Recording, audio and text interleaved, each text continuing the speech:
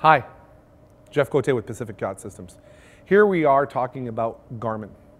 And this time we're going to be talking about Garmin's, and we're talking about the 1242. You can buy the 1242 in two different flavors, touch or with buttons. Come over here. This is a 1242. This is probably one of the most popular ones. I'd say so many boaters are choosing this. Some boaters are uncomfortable with touch. You know, there's different reasons.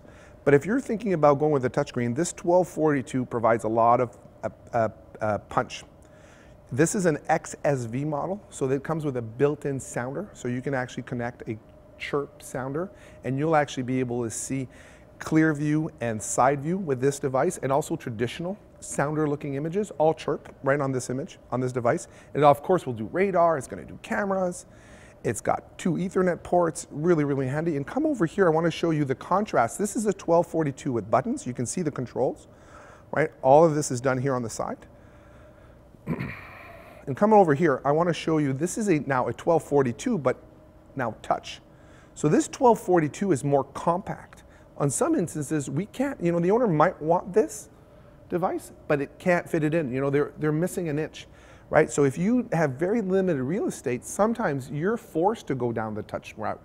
You might not really want to, but on some boats, you know what? It's not so much what they want, it's what they can fit. So here we've got a 12-inch touch.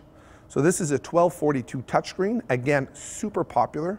I would say those two devices are probably the two most popular devices that we sell.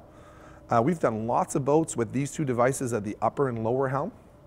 Generally, I would say most people will choose touch on both displays so that they're used to operating the device. You know, they don't have to change the way they operate a device.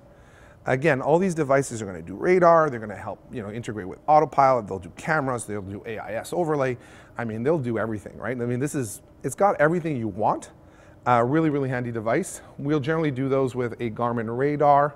And again, this unit as well as an XSV, meaning it has a sounder built in. So you can actually connect a transducer right into the device. You don't have to go through a sounder black box. This is really handy. And as we're talking about this, we might as well talk about, this is a GMI 20. It's a multifunctional instrument, and you can have that instrument as a way to show any sort of data on your boat, right? We've got a demo mode right here, and it's showing wind speed, and you can show depth, and it's a really good, convenient way, especially for people that are sailors. We all have these sort of instruments on our boats, and this is a way for you to start tracking important information besides charts, but just sort of data like depth, speed, wind, all these things in one place. You might be on the brow of your boat, might be right beside your helm, really convenient.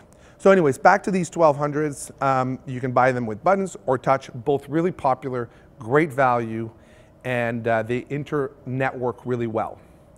This is again Jeff Cote with Pacific Yacht Systems. Feel free to reach out to us or watch more of our content on YouTube about Garmin products. Thanks for watching.